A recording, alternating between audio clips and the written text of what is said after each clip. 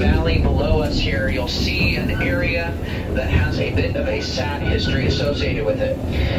Directly below us and down near the Skagway River were where the stampeders were traveling along the White Pass.